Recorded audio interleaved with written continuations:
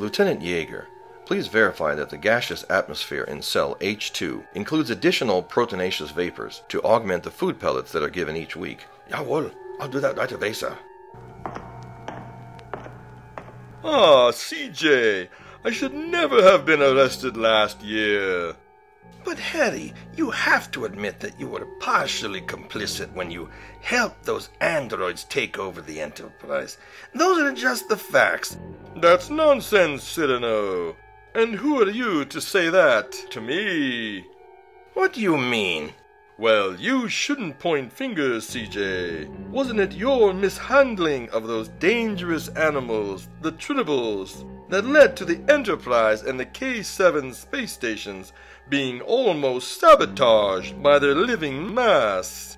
Well, yes, there were negative consequences by my accidental introduction of Tribbles to the Federation. But you still have to admit your helping the androids resulted in... I don't accept that from someone who is an admitted saboteur, whose actions almost led to a serious conflict with the Klingon Empire. You cannot speak of such matters, sir.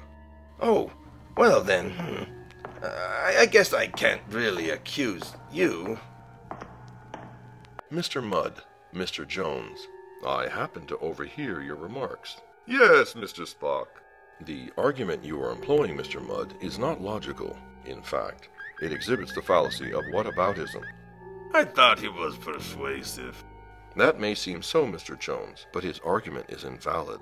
It employs the fallacy of whataboutism, which attempts to discredit an opponent's position by charging them with hypocrisy without directly refuting or disproving their argument.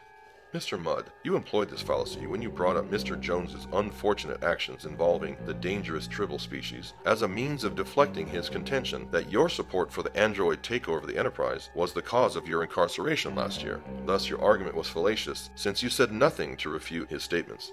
Whataboutism is also a variant of to Quoque, which means you also.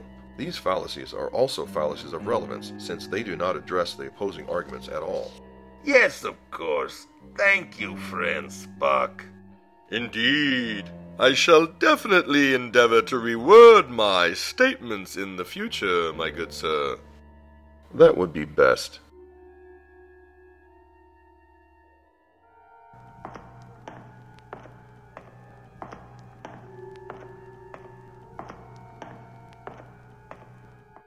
Even if an argument seems to make sense, it cannot be valid unless the form is valid, and that it does not exhibit one of the logical fallacies such as whataboutism.